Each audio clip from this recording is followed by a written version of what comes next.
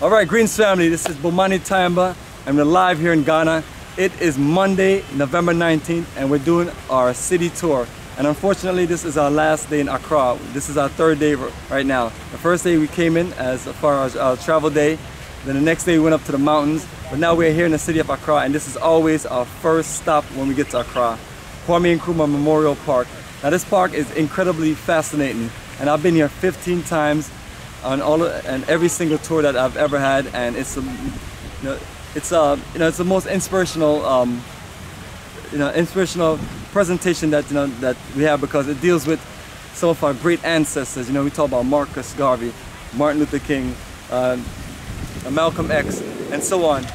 The energy of Kwame Nkrumah is a representation of just some of our best ancestors. You talk about one of the founding fathers of the original African Organization Union, which is now the African Union. And we all saw about the O was taken out because now there's a lack of organization. But these visionaries really did their thing, and Kwame Nkrumah was really just the incredible vision. So we see the memorial, which we got some wonderful videos inside, and then we see the actual statue, and then the park itself is just phenomenal. It's just walking around, enjoying the breath. And this park itself is an example of what we should do for all of our legends. That way our people have a forum to come to and learn about the greatness of the ancestors.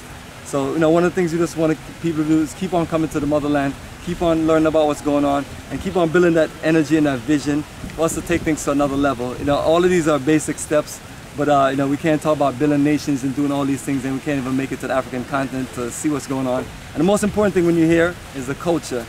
So Kwame Nkrumah, the great energy, we have here inspired by Marcus Garvey, but also this energy of what we're doing is inspired by Kwame Nkrumah, because Kwame Nkrumah built a great country, Ghana, to where we have connections. So Kwame Nkrumah was one of the first African presidents, him and Haile Selassie, to reach out to the African diaspora and ask us to come on home and be a part of the future. So that's what we're doing, family.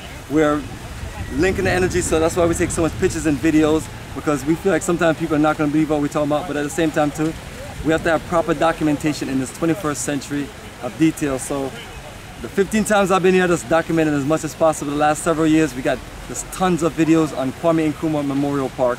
So family, once again, this is Bomani Tamba. Please visit our website, africafortheafricans.org, so you can get all of the updated tour dates and tour information, so you can connect with us on our ventures in the motherland. We travel to the motherland every May and November. And out of the last 12 years I've been traveling to the African continent, 2017 and 2018 we've been able to work it to where we do multiple tours.